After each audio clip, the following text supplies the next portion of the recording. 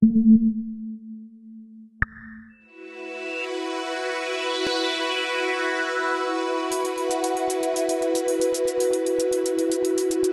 is a personal health and safety device that is intended to keep people safe and independent as long as possible.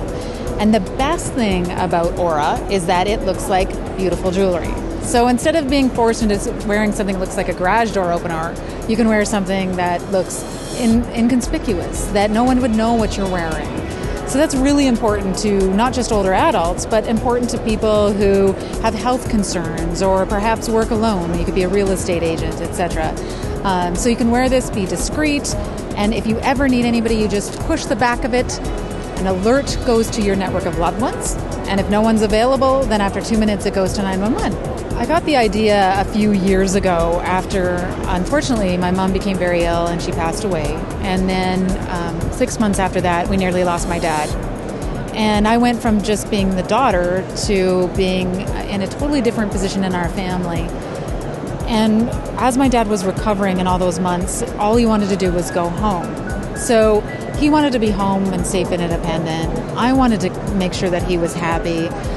I had this new role, these new stresses. So I was looking for something that would help to keep him safe and independent. And there really was nothing outside of traditional medical alert devices. And they're ugly, and they look like garage door openers, and there's no way he was going to wear it. He's very independent, he's young. And so I figured there had to be a better way. And there wasn't, so I thought, well, why don't I just build something? Today has been amazing. I'm just blown away by the reaction. When you're competing with the newest and best technologies in the world, and you have people come by and you tell them about your product and they're blown away, it's really validating that you know you're on the right path and you know that you've got something that's different. CES is ridiculous.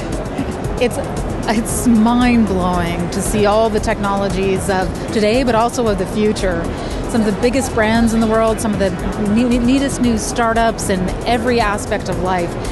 It's almost difficult to try to explain the scope and the magnitude of it. I've been at it for 2 days and I haven't even covered this floor of one building.